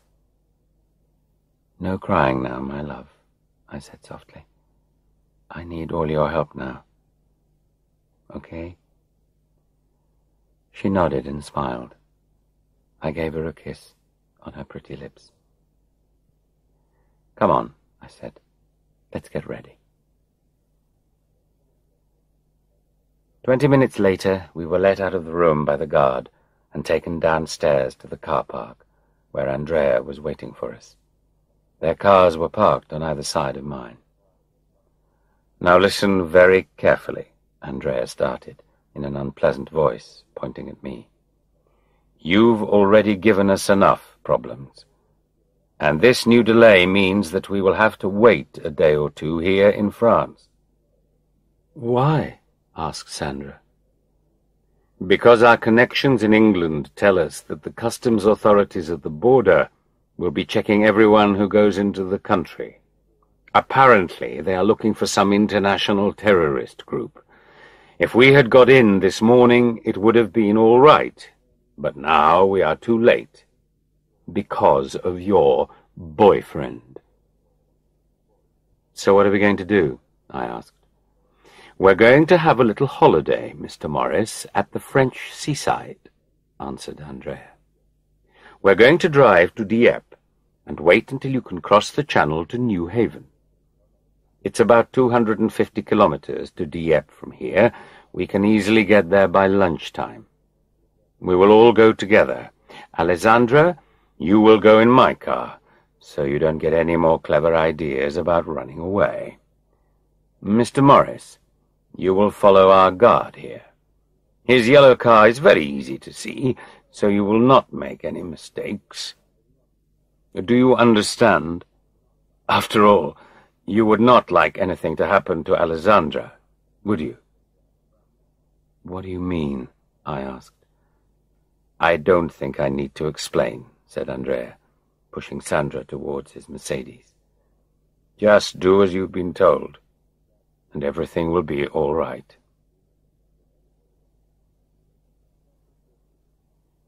Chapter 13. The Farmhouse. I did as I was told. I drove along the main roads northwards between the two cars. Whenever I looked in the mirror, I could see Sandra sitting beside Andrea in the front seat of the silver Mercedes, as she must have done many times before. I felt very alone. I had no idea what to do, especially now that I was not with Sandra any more. It seemed to take away my ability to think and act, and anyway, After what Andrea had said, I was afraid of what they might do to her if I tried to escape. So I drove along in a kind of dream. The towns came and went. The roads were dry, the traffic was not too busy, and by 11:30 we were driving into the suburbs of Dieppe. There the guard signalled and stopped at the roadside. I stopped behind him, and Andrea came up and parked right behind me. The guard and Andrea got out and had a discussion with the map opened on the roof of the guard's car. I turned round and smiled to Sandra, and she blew me a kiss back. Once the two men had decided where to go, they got back into their cars, and we started again. I followed the yellow Fiat sports car into the town centre, then out along a coast road, until we came to a lonely old farmhouse near the sea. The guard turned into the drive, and then into a car park behind the farmhouse. I followed. Andrea and Sandra drove past the house. I wondered where they had gone to, but soon realized that they'd been to collect the keys. "Right, you," said the guard when they had returned. "Get out of the car, get your bags, and follow me." I did as I was told. We were let into the house through the back door by Andrea. "Car keys," ordered the big guard, stretching out his hand. I gave them to him. "Don't forget to take his passport, too," said Andrea. "I've already got Alessandra's." "Upstairs, both of you," said the guard. We were taken upstairs and put in different rooms at the back of the house. The doors were locked. "Please," I heard Sandra shouting, "I need to go to the bathroom, and I'm hungry and thirsty too." "Wait," came the answer. I could hear Andrea and the guard talking below, but it was impossible to understand what they were saying. Some time later, the door opened and closed with a bang, and I heard the yellow Fiat starting. Looking out of the window, I saw it drive off. It returned about half an hour later, and soon footsteps came up the stairs. Sandra's door was opened, and she was allowed to go to the bathroom before being locked in again. Then it was my turn. Before being locked in again, I was given 2 large bottles of mineral water, some French bread, some camembert cheese, and 2 bars of chocolate. I sat down on the bed and ate. When I'd finished, I started to examine the room carefully. It was simply furnished: a bed, a table and chair, a wardrobe, and a colourful carpet in the middle. There was one window which looked out onto the car park, the untidy garden behind, and across some fields. The sea was in the opposite direction. I wondered what to do next. I was a prisoner. I needed to escape. But how? I walked to the window and tried to open it. It was impossible. I walked over to the door. It was quite thick and well locked. What else could I do? The walls?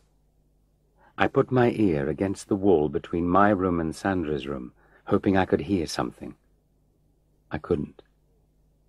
I knocked on the wall and waited. Nothing. I knocked harder and waited. There was an answering knock. "Knock, knock," I went. "Knock, knock," she went. "Hello," I said. Nothing. Obviously, it was a thick wall. There was no way out of the room. Disappointed, I lay down on the bed, on my back, with my hands behind my head, staring up at the ceiling. The ceiling! There, in the middle of the ceiling, was a door, which went up into the roof. I lay there for a while, looking at the small door in the ceiling, wondering how I was going to get up to it. It was about 3.5 meters from the floor. I sat up and looked around the room. I moved the chair from under the table, and with no noise, I picked up the table itself and carried it across the room until it was underneath the door in the ceiling. I put the chair next to it and climbed up on the table. The ceiling was just above my head now, and I put my arms up and pushed the painted wooden door. It stayed shut. I pushed again, harder this time, and there was a small movement. I kept pushing. Suddenly the door moved upwards with a rather loud noise. I stood still and listened, hoping that the two men downstairs had heard nothing. As there was no sudden running of feet on the stairs, I guessed I had been lucky. Next, I pulled the chair up onto the table and carefully climbed up on it. I pushed the wooden door to one side and put my head and shoulders through the hole and looked into the space below the roof. I had no idea what to expect, but I was surprised by what I saw. The roof was very high, and there were two windows through which sunlight came, lighting the whole central area. There were some boxes at one end, and lots of old farm things. This had probably been a space to keep things when the building was a farmhouse. There was probably a door to the outside somewhere, through which things would be pulled up from below. I looked around carefully. Above the window of my room, I could see 3 lines of light in the wall. They were in the shape of a double door. I was just going to get up into the roof when I heard a noise from below. Quickly, I put the door back over the opening, but I couldn't make it fall back into place. There was no time now, as the footsteps were at the top of the stairs. I climbed down from the chair and off the table, then put the chair back onto the floor. I heard a knock on Sandra's door, and the guard's voice asking in Italian if she wanted anything. Sandra said something, the lock was turned, and she was allowed to go to the bathroom again.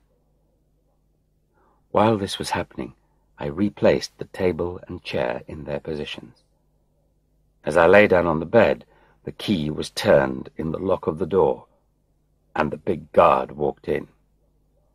I looked across at him, hoping he wouldn't look up at the ceiling, where there were dirty marks by the door.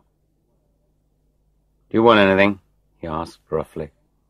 "Yes, I'd like to go to the bathroom, please." I went over to my case and took out my wash bag and a towel and walked out to the bathroom.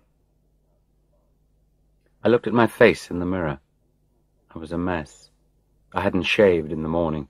I had dirt on my face from the roof and lines under my eyes from having little sleep and worrying a lot. I washed and shaved and felt better. The guard was sitting on a chair in the corridor when I came out. As I passed Sandra's room, I knocked on the door. "Sandra," I shouted, "are you all right?" "Paul," came her voice. "Yes, I'm fine. What about you? What's happening?" "I'm okay," I replied. "I don't know what's going on. I suppose we're just waiting until we can cross to England. I don't know if—" "All right," said the guard, walking up to me. "That's enough. Get back in your room." I did as I was told. The door was locked behind me again, and the guard's footsteps disappeared downstairs.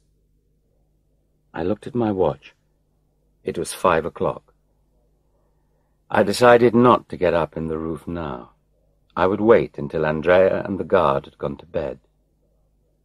I ate some more bread, cheese, and chocolate. At 10 o'clock there was another visit from the guard to let me go to the bathroom. I said good night to Sandra through the door.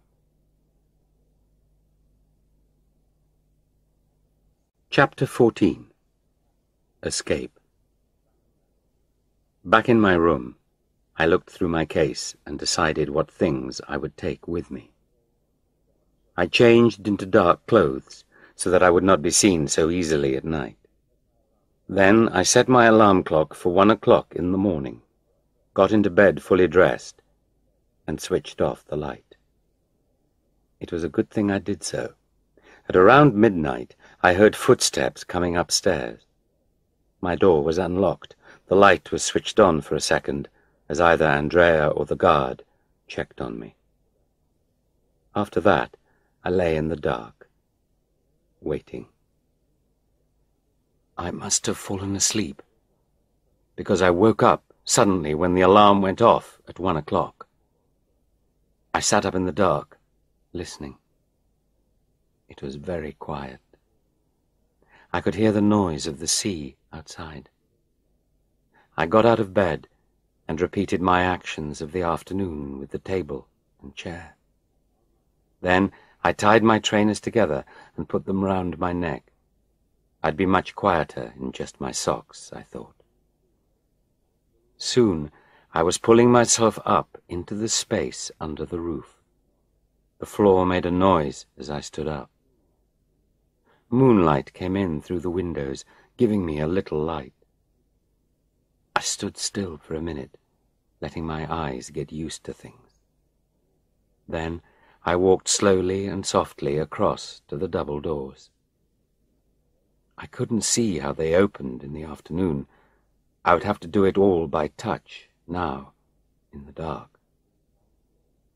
I found the door and moved my hands up and down it.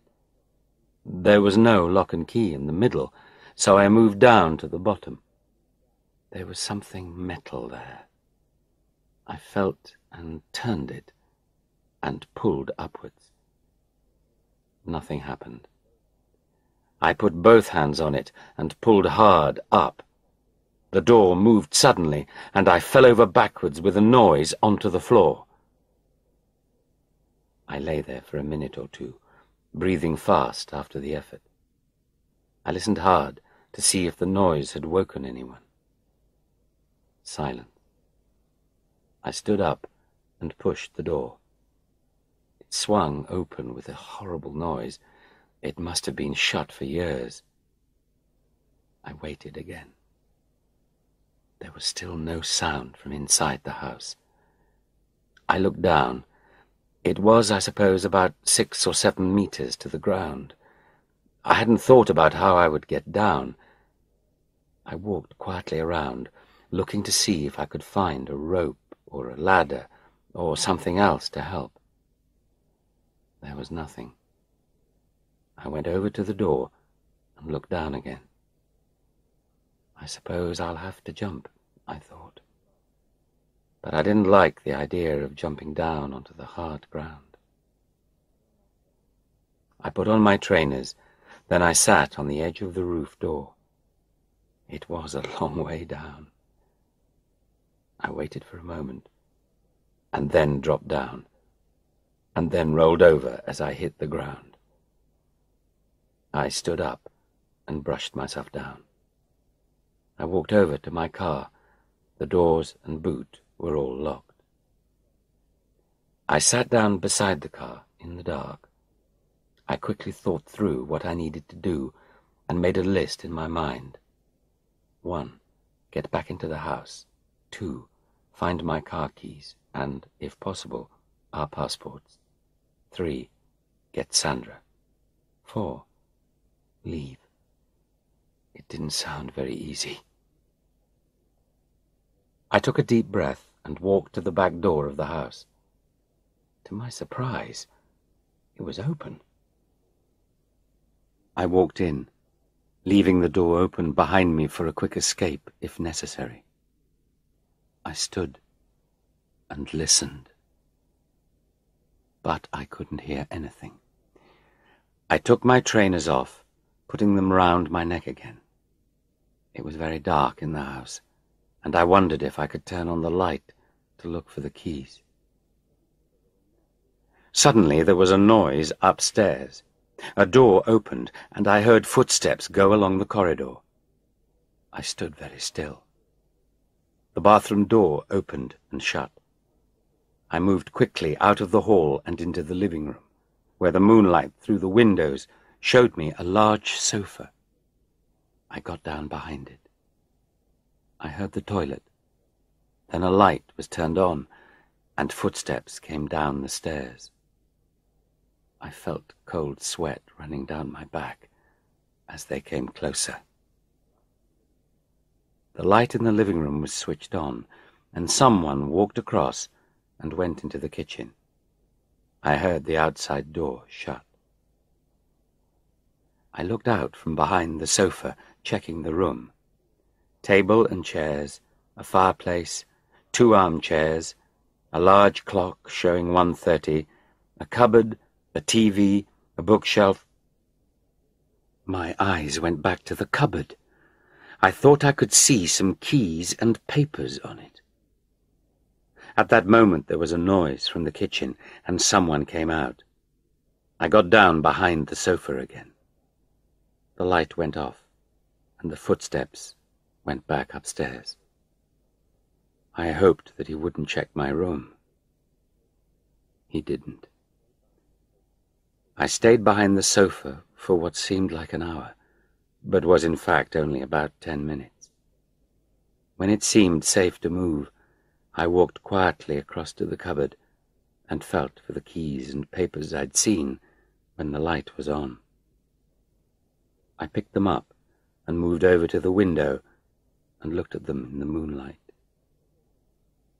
I was surprised to find that there were 2 sets of keys. One of them was my car keys, and the other looked like the house keys. I was even more surprised to find both of our passports were there, too. I put everything into my pocket. Now for Sandra, I thought. Out in the hall, I stood in the darkness, listening. I could hear nothing from upstairs. I started to move up the stairs as slowly as possible. I waited after each movement. My heart was beating loudly. Finally, I reached the top of the stairs and moved gently along to Sandra's room. I turned the key in the lock as slowly as I could, pushed the door open, moved inside, and closed the door behind me. I turned the light on. Sandra sat up in bed with her hands over her eyes. "Ma che cosa?" she said, dangerously loudly. I put my finger on my lips, and she saw it was me. I walked over to her bed and sat down beside her. We held each other for a moment. "But how?" she started again. "It doesn't matter now," I whispered. "Get dressed and put what you want into your handbag as quickly as you can. We're leaving. And don't put your shoes on." She did as I asked. When she was ready, I turned the light off, and we went out into the corridor. I listened for a moment. Then I locked the door and took the key out of her door and mine. Anything that might buy us time later. We moved slowly, nervously, downstairs. Any noise might bring the guard or Andrea running with their guns, and our escape would be over. Once down in the kitchen, we both put our shoes on and went outside. I took the house keys out of my pocket and locked the door behind me, and then I threw the keys away. "We'll push the car down to the road," I said to Sandra as I opened the doors, "so that when I start the engine, it won't be so close to the house." Sandra agreed. We pushed the car out from between the other 2 cars. "Thank goodness it's such a small car," whispered Sandra across the roof. Gently we pushed the car out onto the road. Suddenly Sandra turned and ran back down the path and disappeared. I was alone in the dark. What was she doing? Had she decided to return to Andrea? Was she going to give me up? I was suddenly suspicious of her again. Any minute, I thought, a light would go on and someone would start shooting at me. I was about to get into the car when I saw Sandra coming back. "What did you do? Where did you—" I asked. "Quickly," she said. "Get into the car." We pushed the car a bit more and jumped in. The car hit something, and my door shut very loudly. I tried to start the car. Nothing happened. It wouldn't start. We stared at each other. We were both frightened. I looked back at the house and tried to start the car again. Nothing. A light went on, and a window opened in one of the front bedrooms. A head appeared, shouting something in Italian. I tried to start the car again. "Come on," I whispered to the car, trying a fourth time. This time it started. Just then, there was a loud bang from the house, and a noise at the back of the car. "Quick!" shouted Sandra. "They're shooting at us!" There was another bang, and a noise on the roof of the car this time. "Keep your head down," I said. I kept the car headlights off until we turned the first corner. Then I put them on and drove off as fast as I could. There were more shots as we went down the road, but none of them hit the car. Chapter 15. South across France. "What were you doing back there?" I shouted at Sandra. "What were you doing? We could have been caught. They'll catch us very quickly now." I was angry with Sandra, although, if I think about it, it was my door that shut loudly and woke them up. In fact, Sandra had saved us some time. "I was cutting their tires," she said, and held up a knife. "How did you get that?" I asked, feeling happier now.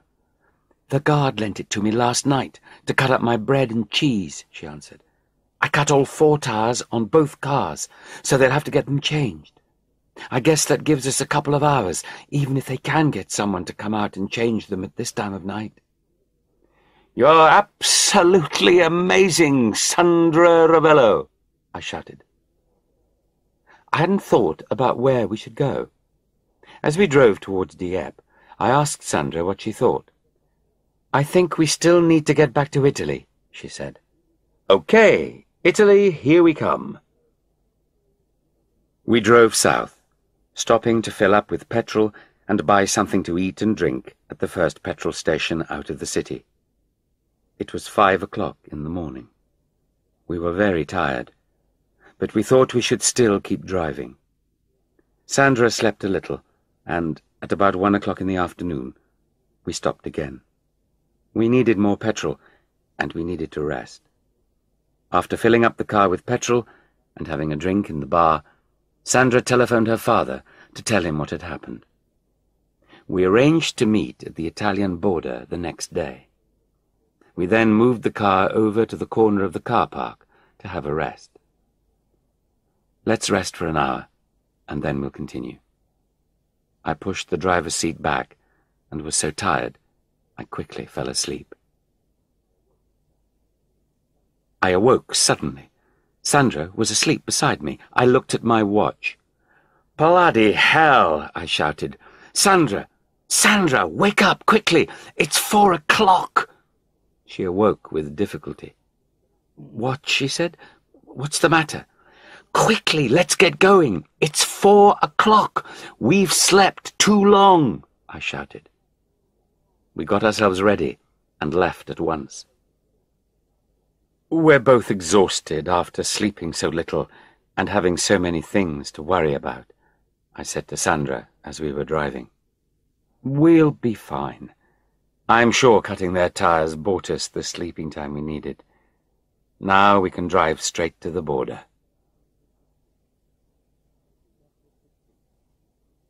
Chapter 16. A Motorway Chase. But we'd forgotten about the radio signal that Andrea had put on the car. We had been driving south for about 20 minutes, with the pretty line of the Mâconnais wine hills on our right side, when I saw something yellow in the distance in my mirror. As it got closer, I realized it was a yellow Fiat sports car. I had a sick feeling in my stomach. "Sandra," I said very quietly, "look behind us." She turned around. "Oh, no," she said. "But how could he have found us already?" Well, don't forget that his car can go about twice as fast as mine, I answered, and he can also follow us with the radio signal. And there's Andrea too, she suddenly shouted. Look, behind that Belgian lorry. I looked in the mirror. There was the silver Mercedes, just overtaking a big lorry. My heart almost stopped. What could we do now? Then I had an idea. Show me the map, Sandra, I said quickly. She turned it round and put her finger on Dijon, so I could see where we were more easily. Right. We're not going to leave the motorway now, as planned. We're going to keep on going south on the A6 towards Lyon. But why should we do that? She asked, confused. Both their cars are much faster than ours. That's just the point, I explained. If we leave the motorway, the road becomes very hilly, and this little car can't go up hills very well, so it would be very easy for them to catch us. Also, it's a much quieter road, with less police and help on it. What I'm going to do is drive as fast as I can along this flat motorway. They'll have to follow. Hopefully, the police will soon notice all of these cars driving too fast. Once we see the police are following, we'll stop, and you'll explain everything in your beautiful French. It's our only chance now, Sandra. Otherwise, Andrea will just stop us and do what he wants. But, Paul, that's very dangerous, she said, with a worried look in her eyes. But it's no more dangerous than being caught by Andrea and that big guard, is it? I asked. No, I suppose not, she answered. But be careful, Paul. I kissed her cheek. Looking in the mirror, I could see the guard's yellow Fiat 2 cars back, and Andrea's Mercedes about another 4 cars back. I was in the middle lane, and the traffic was quite light. Right, I said. Here we go. I went faster and faster. I'd never really wanted to see how fast the metro could go. It said 180 kilometers per hour on the speedometer, but I don't think I'd ever gone faster than 130 before. Soon I was driving at 170 in the fast lane of the motorway. I had my headlights on and my warning lights flashing. "I don't think you'd better go any faster," shouted Sandra nervously over the noise of the engine. The car obviously didn't like this very much. "No," I shouted back. "This is okay. They're following."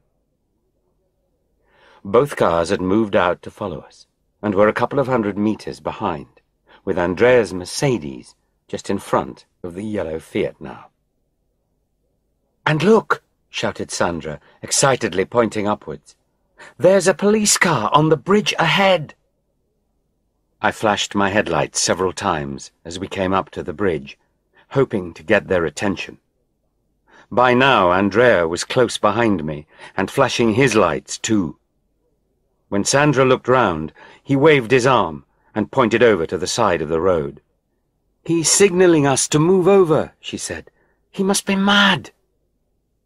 "Can you see the guard?" I asked. I could only see Andrea in my mirror.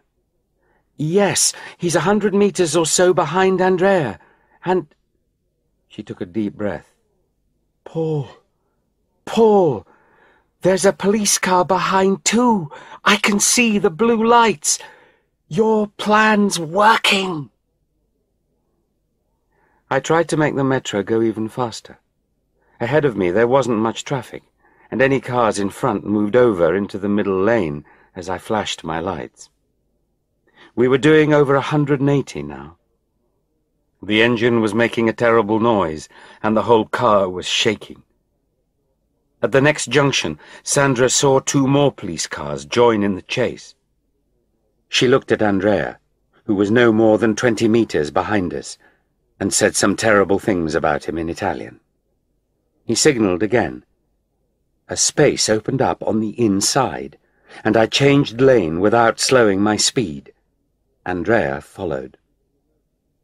Then I moved into the emergency lane, still going as fast. The surface wasn't very good, and there was a lot of tire noise.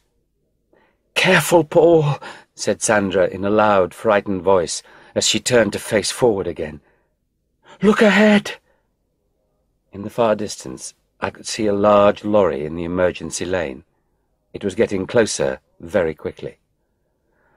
"Oh, my God!" I shouted and started to slow down. Immediately there was a bang from behind, and my car was pushed violently. Sandra screamed, and we both fell forward, despite our seat belts. Andrea had driven into the back of us when I slowed so suddenly. He had not seen what was happening ahead. I braked hard and fast, in a cloud of burning rubber and dust. But it was too late. The Metro and I were not good enough to avoid hitting the lorry. The car turned right as it came to a stop, and the whole left-hand side of the car, Sandra's side, went hard into the back of the lorry.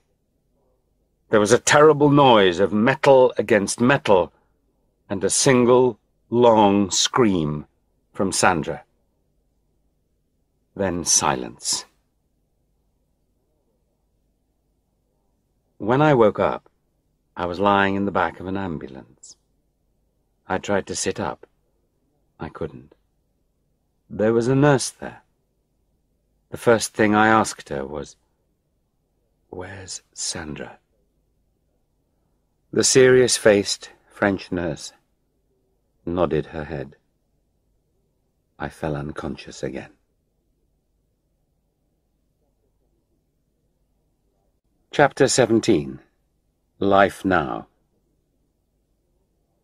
I am sitting here now, looking out over this beautiful lake. The summer sun is going down, making long, orange reflections across the water. I would like to say that, in a way, the sun went down on my life that day. There is much I could say, but I suppose I should tell you the rest of the story. My car crashed into the back of the lorry. I had only a few small injuries, but Sandra's injuries were a bit more serious. She was in hospital for a few months, and I spent most of my time by her bed. After Andrea hit the back of my car, he lost control of the Mercedes and crashed over the edge of the motorway and hit a tree. He died immediately. He was later recognized by the police as Andrea da Carta, also known as Andrew Card and as Carter Andrews. He was known to Interpol and wanted for a number of big art robberies across Europe and America. The guard was stopped by the French police for driving his yellow Fiat sports car too fast. They found out that he worked for Andrea, helping him to steal works of art, and he was put in prison for 10 years. When the house at Magreglio was searched later, a number of stolen paintings, sculptures, and antique jewelry were found. And when my car was searched carefully, they found 3 internationally important paintings stolen from Italy and the United States of America. Sandra and I were allowed to go free, although the French police told me to drive more carefully in future. Later, in Italy, when all the information about Andrea and his business came out, the police agreed that Mr. Ravello and his partners had been in a very difficult situation. Most of the stolen furniture and paintings were found, and Mr. Ravello returned to his reproduction furniture business. As you may have guessed, Sandra and I married as soon as she was better. Unfortunately, it didn't last very long. Maybe we were just different types of people. Maybe it was the situation she and her family had got themselves into. Maybe it was the terrible car accident in France. Whatever it was, a space grew between us after the accident that seemed to grow bigger every day. And so, a year after our marriage, we agreed to spend some months living apart to see if that would help. It didn't help very much, so we decided to divorce. About a year after that, Sandra married a doctor, and they moved to America. Once again, I decided to stay in Como. As with Jackie's death, I felt that I wanted to stay in Italy. Italy was one of the things that Jackie loved, and I still love. Or maybe it's because Italy reminds me of Jackie that I've stayed here. So, I bought this lovely old house on the edge of Lake Como. Jackie would have loved it here. Now that I think of it, Jackie and I loved each other in a beautiful, innocent way. I still miss that love, that innocent love, even after all these years. After the adventure with Sandra, I continued to work for Corvo Pharmaceuticals, but soon after the divorce, I started my own company.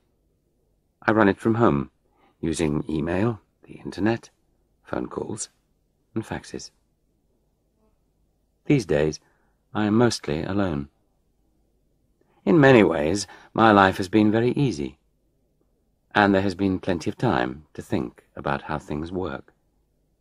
I have thought about the relationship between humans and this earth we live on, and I have tried to understand how everything is a matter of chance.